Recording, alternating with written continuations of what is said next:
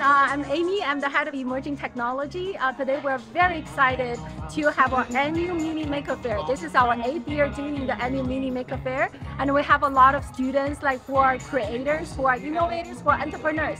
So they're here to showcase their makings. Hi, my name is Lindsay and I sew and quilts, and this is my sister Starlet and she crochets. So yeah, I made some reversible tote bags, and I made these 2 quilts recently, and I've made other things like bucket hats and just like some CDs, making some sort of like scrapbooking but for digital. Okay, so this is my dragon that I made, and a bunny and a bee, and I made this for my mom, but I have it on display today. And these are the bouquets I made to sell today. And then I made these teacups. I just filled it with wax. I made a candle. I've been quilting for, let's see here, 4 years. I started during the pandemic. I'm doing it more for myself. It's not a business thing. It's just something that I like to do in my spare time. A lot of them make jewelries, make art, make plants. A lot of them have a lot of wonderful things. Okay, hi, I'm from Irene's Greens, Irene Day here.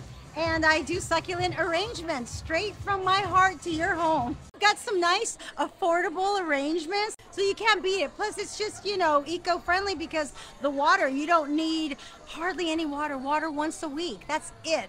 I've probably been doing it for about 3 years now, and I just love it. I'm kind of self-trained, YouTube trained. I can't even get over the stuff that comes from these. It's not me, though.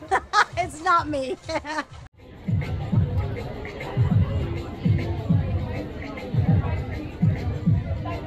Hi everyone, I'm Shannon Capaldi. I'm the Assistant Vice President for Strategy at the University of La Verne, and I've partnered with Amy here to expand the Mini Maker Fair to include the Innovation Block Party.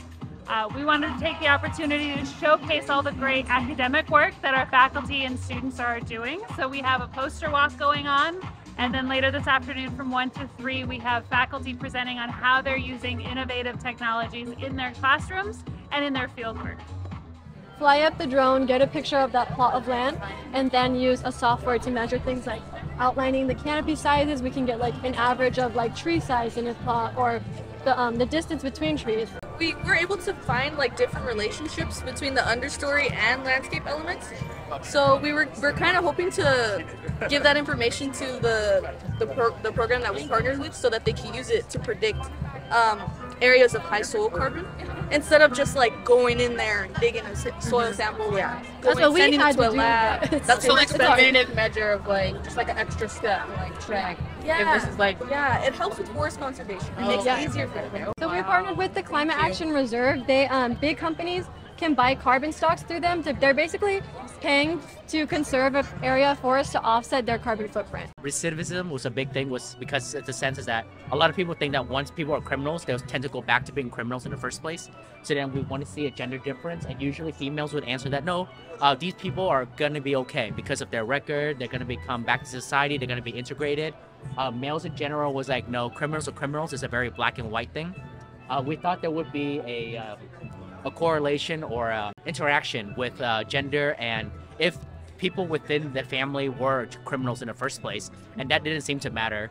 So even if in the family they knew someone that did something wrong, they would just females would still be like, oh yeah, no, they're still redeemable. And even if men knew someone in their family that went in jail or anything, they're still be like, no, they're still going to become criminals. Even when they go out, they're going to come back in again anyways.